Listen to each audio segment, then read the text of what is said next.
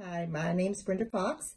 I have the pleasure of serving as the Executive Director for Tri-County Community Action Agency. Within the past few years, we have heard the cry of the community that needs assistance with the addiction crisis. And we developed a program called Compass, and what that looked like, the community came together. We hosted a meeting of probably 200 individuals, and we heard families say, we don't know where to turn. So we heard the judges say, we are returning people to jail, but that's not working. And we need to be able to somewhere to point them in a direction where they could find help. Thus, the program Compass was born from that.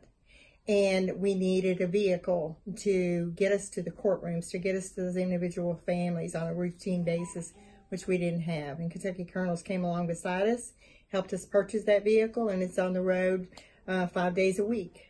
My name is Joan Miles. I'm with Tri-County Community Action Compass Program.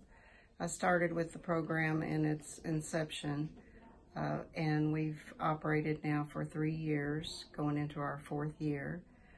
We have serviced last year 91 families.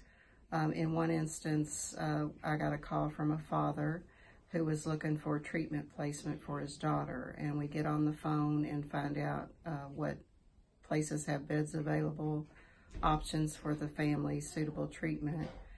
We did make some recommendations about who that family might contact for treatment. The young lady is currently in treatment. I think she has about 60 days in recovery. She's doing well in her program, and the family has expressed how grateful they are that we were there to provide those services because they didn't know where they would turn. My name is Michelle Hayden, and I am the Resource Program Development Coordinator for Tri-County Community Action Agency. This is the Chevy Spark that we were able to purchase with help from the Colonels, and it's what I drive around Trumbull, Henry, and Oldham every day. It's funny when people see this car. I might be at the library meeting with clients, and other ones will come in because they see the car parked in the parking lot. Saturday, I was in the income-based apartments in Bedford, and as soon as I pulled in to talk to a client, 3 or 4 families came out to talk. So they recognized the car, and it's really been beneficial with the program. Thank you, Kentucky Colonels.